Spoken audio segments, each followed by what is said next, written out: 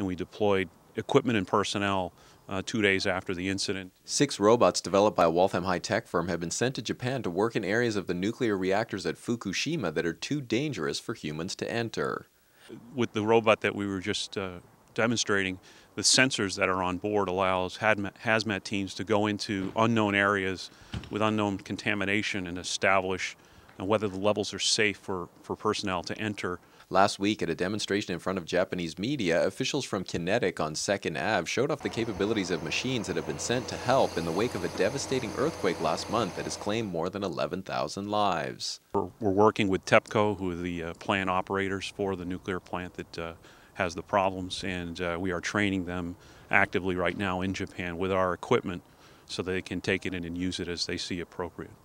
The bigger robot is called Talon, and its smaller cousin is the Dragon Runner. Equipped with rugged tread, cameras, and other sensors, they navigate stairs in cramped spaces and can lift and drag heavy loads. One version of the Talon, the Sea Talon, is even at home underwater. Although the robots were at ground zero after the World Trade Center attacks, their primary purpose has been defusing IEDs and other explosive devices in Iraq and Afghanistan. Talon is our robot that has now been deployed overseas. We've delivered over 3,000 robots for explosive ordnance disposal and route clearance missions.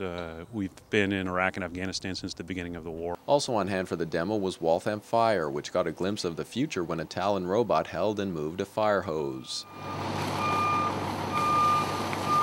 The robots could be used to spray water on reactor cores in Japan to cool them and prevent meltdowns. When there's a danger of like a hazardous material situation that would make a manned line very difficult to operate or impossible to operate. So what we want to be able to do here with the robot, you can see that you can send them into those situations that would be hazardous immediately to the firefighters. And again, it was very, very effective using different kinds of lines. This is the back pan tilt camera? Part of Qinetiq's appeal is how easy its state-of-the-art technology is to install and operate. The kit for outfitting a Bobcat for remote control use takes roughly 15 minutes to set up, and the machine can return to manned operation with the flick of a switch. With their heavy lifting capacity, the Bobcats could move rubble caused by explosions inside the nuclear plant. Like the robots, they're equipped with a full array of sensors. If those joysticks that control Qinetiq's robots look familiar, it's probably because you have them in your TV room. The Xbox controllers are an ideal fit for enlisted explosives ordnance experts familiar with gaming.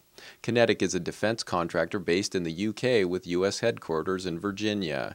In 2004, it bought the Waltham company Foster Miller, which designed robots for the US military. What we're most proud of at Qinetiq North America is the fact that these machines are used all the time and save lives every single day. For Waltham Newswatch, this is Chris Wangler.